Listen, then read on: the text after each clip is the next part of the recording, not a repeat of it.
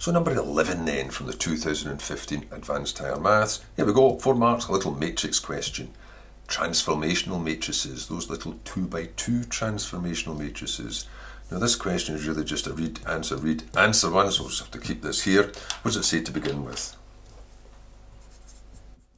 Write down the 2 by 2 matrix M1 associated with a reflection in the y-axis. Well, you can either remember them all, or you could just generate them yourself quite quickly with this little business about picking 2 convenient points. The point 1 on the x-axis and the point 1 on the y-axis.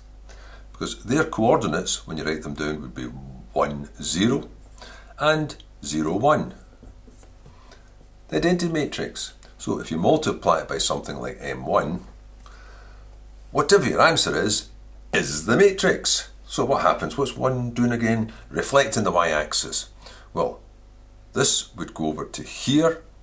So 1, 0 would go to negative 1, 0. That would stay where it is. So that's your answer. Negative 1, 0, 0, 1.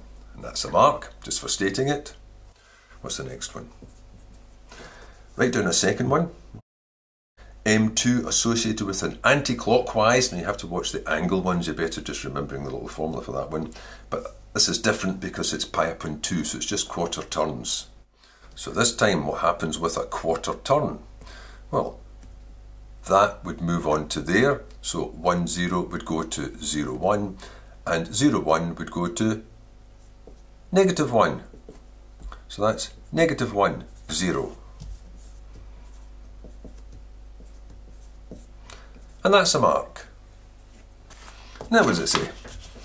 Find the matrix M3, okay. Associated with, now it's a composition of transformations.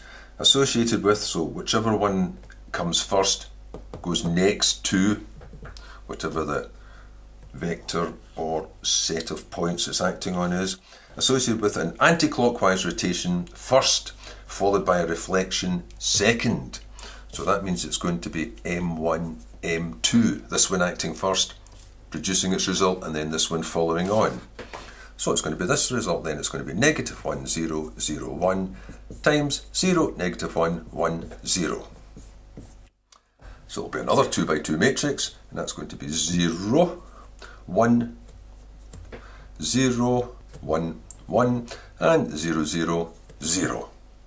That's a mark. Oh, quite a nice wee question this, isn't it? And what's the last part? What single transformation does that represent? What does M3 actually do?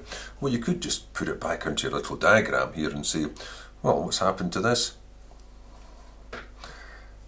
1, 0 has gone to 0, 1, and 0, 1 has gone to 1, 0. In other words, they're switched places. So you could see that it reflects in that midline in the line y equals x. But maybe you should set it out for this one, so let's just see what it does. So what does 0, 1, 1, 0 do to the general point xy? Well, that'll be none of them but a y, and one of them but no y's here, so yx. In other words, it's turned x into y and y into x, but you can't say that, oh, it's turned x into y and y equals x. It says, what transformation is that equivalent to? Well, I could put a little sketch at the side here. I don't know why I put that there. Maybe because we're getting changed over. And that quite simply says y changes to x and x changes to y, so it's a flip over, like one of those things finding the inverse of a function.